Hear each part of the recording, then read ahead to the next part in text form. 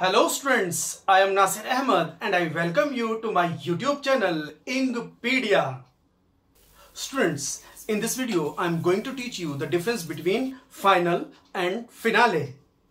Students, I'll tell you three differences between final and finale. तो उनमें से पहला डिफरेंस आपके सामने है. Let's see. देखिए, पहला जो डिफरेंस है इनके बीच में वो ये, जो फाइनल होता है, फाइनल वो लास्ट होता है किसी भी सीरीज का. फाइनल किसी भी सीरीज का लास्ट होता है. जैसे एग्जांपल देख लीजिए, today is the final match of India, कि आज इंडिया का फाइनल मैच है. तो जैसे हम बात करें फाइनल, तो इस सीरीज का लास्ट मतलब सीक्वेंस में लास्ट, बिल्कुल अंतिम मैच होते हैं. जैसे क्वार्टर फाइनल, सेमीफाइनल और फिर फाइनल. तो एक सीरीज, तो इस सीरीज के अंदर जो सबसे अंतिम पार्ट होता है वो फाइनल हुआ. तो ये हुआ फाइनल. अब फिनाले देखिए. फिनाले क्या है? The last part of a piece of music. Music का last part finale. N opera, किसी ओपेरा का लास्ट पार्ट, और या किसी शो का लास्ट पार्ट, अंतिम पार्ट. जैसे example, Abhijit won the finale of Indian idol, कि अभिजीत इंडियन आइडल का फिनाले जीता था. तो यहां पर जो फिनाले है वो एक शो का, एक पीस ऑफ म्यूजिक का अंतिम पार्ट था, किसी शो का अंतिम पार्ट. तो स्टूडेंट्स, ये था पहला डिफरेंस फाइनल और फिनाले के बीच. Let's see the second difference. Have a look. Now students, मैं अब आपको बताता हूं सेकंड डिफरेंस फाइनल और फिनाले के बीच, जो एक ग्रामेटिकल डिफरेंस है. Let's have a look. देखिए, as far as final is concern, तो according two parts of speech, जो फाइनल है वो एज एन एडजेक्टिव भी रिएक्ट करता है और एज ए नाउन भी रिएक्ट करता है. मींस सेंटेंस में कभी कभी ये एडजेक्टिव के रूप में आता है, तो उस वक्त ये नाउन को डिफाइन करेगा, क्योंकि एडजेक्टिव नाउन और प्रोनाउन को डिफाइन करता है. और जब ये सेंटेंस में नाउन की तरह रिएक्ट करेगा, तब सेंटेंस का या तो सब्जेक्ट होगा और या फिर ऑब्जेक्ट. फिर बताना चाहूंगा कि फाइनल एडजेक्टिव और नाउन दोनों की तरह रिएक्ट करता है. इस बात को समझने के लिए अब समझते हैं इन दोनों सेंटेंसेस को. इन दोनों सेंटेंसेस के अंदर ये डिफरेंस है कि फाइनल कब एडजेक्टिव है और कब नाउन. देखते हैं. पहला example, today you have a final test of the semester, कि तुम्हारा सेमेस्टर का आज फाइनल टेस्ट है. अगर हम बात कर रहे हैं यहां पर हम ए, तो जब आर्टिकल आता है तो उस फ्रेज का जो अंतिम वर्ड होता है वो नाउन होता है.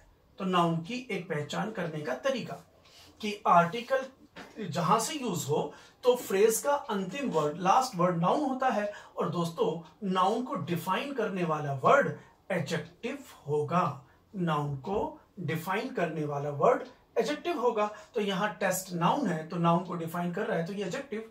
Final test. अब टेस्ट नाउन कैसे है? ये आर्टिकल ने हमें डिफाइन किया कि फ्रेज का अंतिम शब्द, आर्टिकल से शुरू होने वाले फ्रेज का अंतिम शब्द नाउन होगा, और नाउन को डिफाइन करने वाला वर्ड एडजेक्टिव.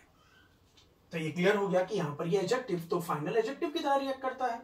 अब देख लेते हैं next sentence. The rugby world cup final is going to be held on Monday. तो अगर हम क्वेश्चन पुट करें what is going to be held on Monday, तो अगर मैं इनमें से एक आंसर लेना चाहूं, इस पूरे फ्रेज में एक वर्ड, सिंगल वर्ड में आंसर लेना चाहूं इस क्वेश्चन का, what is going to be held on Monday, तो हमारा आंसर जो आएगा दैट इज कि फाइनल, कि वर्ल्ड कप का फाइनल है, तो कि फाइनल इज की the rugby world cup final, तो final is going to be held. तो यहां पर जो ये फाइनल है, तो ये जो वर्ब है इज गोइंग, तो ये वर्ब फ्रेज है. इस वर्ब फ्रेज की बात करें तो इस वर्ब फ्रेज का जो सब्जेक्ट है वो फाइनल हुआ. और दोस्तों, किसी भी सेंटेंस में समझ लीजिए, किसी भी सेंटेंस के अंदर अगर आप सब्जेक्ट की बात करते हैं, किसी भी सेंटेंस के अंदर अगर सब्जेक्ट की बात करते हैं, तो सब्जेक्ट या तो नाउन होगा और या फिर प्रोनाउन. फिर समझाता हूं. किसी भी सेंटेंस के अंदर अगर आप सब्जेक्ट की बात करते हैं तो सब्जेक्ट या तो नाउन होगा या प्रोनाउन। तो अगर इस सेंटेंस की ये वर्ब है, ये वर्ब फ्रेज है, तो इसका सब्जेक्ट हुआ फाइनल, और अगर ये फाइनल सब्जेक्ट है तो ये सब्जेक्ट है, तो फिर फाइनल हुआ नाउन। क्योंकि किसी भी सेंटेंस का सब्जेक्ट या तो नाउन होता है या प्रोनाउन, तो ये सेंटेंस का सब्जेक्ट है तो ये नाउन।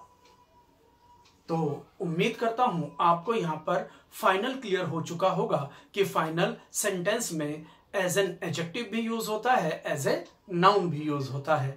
अब बात करते हैं फिनाले की। देखिए, अगर हम बात करें फिनाले, तो फिनाले सिर्फ नाउन होता है, ये एडजेक्टिव की तरह रिएक्ट नहीं करता। तो अगर ये नाउन है तो ऑब्वियस या तो ये सब्जेक्ट का काम करेगा और या फिर ऑब्जेक्ट, क्योंकि सेंटेंस में नाउन, नाउन फ्रेज या नाउन क्लोज या तो सब्जेक्ट बनता है या ऑब्जेक्ट। अगर हम इस पूरे सेंटेंस को पढ़ें कि the big boss finale was fantastic, तो इस पूरे सेंटेंस का वर्ब क्या हुआ? वाज। तो यहां पर वाज वर्ब है, मेन वर्ब है। तो इस वर्ब का सब्जेक्ट क्या हुआ कि व्हाट वाज फैंटास्टिक। तो क्या कहता है? What was fantastic. तो अगर मैं इसका आंसर लूं व्हाट वाज फैंटास्टिक और इस पूरे फ्रेज में से एक वर्ड लेना चाहूं, तो वाज का जो व्हाट वाज फैंटास्टिक का आंसर होगा कि फिनाले फैंटास्टिक था। तो अगर ये वर्ब है तो ये इसका सब्जेक्ट हुआ, और अगर ये सब्जेक्ट है तो बात यहां फिर अप्लाई होती है, किसी भी सेंटेंस का सब्जेक्ट या तो नाउन होगा या फिर प्रोनाउन। तो फिनाले यहां पर क्या हुआ? नाउन। तो फिनाले सिर्फ नाउन की तरह ही रिएक्ट करता है, बाकी दोनों का मीनिंग लगभग सेम ही है। फाइनल और फिनाले लगभग दोनों का मीनिंग सेम ही है। अब इनके बीच का तीसरा डिफरेंस वो भी देखते हैं। Let's have a look. Students, now I tell you the third difference between final and finale. As far as finale is concern, तो फिनाले किसी भी चीज का वो अंत होता है जिसको हम विद पोम्प एंड शो या विद सेलिब्रेशन एंड देते हैं, जैसे बिग बॉस का फिनाले या इंडियन आइडल का फिनाले। तो जब इनके फिनाले होते हैं तो इनको बहुत ज्यादा सेलिब्रेट किया जाता है, तो ये हुआ फिनाले। नाउ फाइनल की बात करें तो जब हम किसी भी चीज का अंत जनरली, नॉर्मली, सिंपली करते हैं, जिसके अंदर कोई धूम धड़ाका, कोई हर्ष और उल्लास नहीं होता, जैसे हमारा कोई फाइनल टेस्ट, आप किसी भी सब्जेक्ट का फाइनल टेस्ट लीजिए, तो उसका टेस्ट लेते समय हम कोई हर्ष और उल्लास के साथ उसे खत्म नहीं करेंगे, एक सिंपल एंडिंग देंगे। तो किसी भी चीज की सिंपल एंडिंग फाइनल होती है, और किसी भी चीज का ending with pomp and show होता है, विद सेलिब्रेशन होता है, तो वो होता है फिनाले। तो उम्मीद करता हूं कि आपको ये दोनों डिफरेंस अच्छी तरह समझ में आ चुके होंगे। Stay home, stay safe, thank you.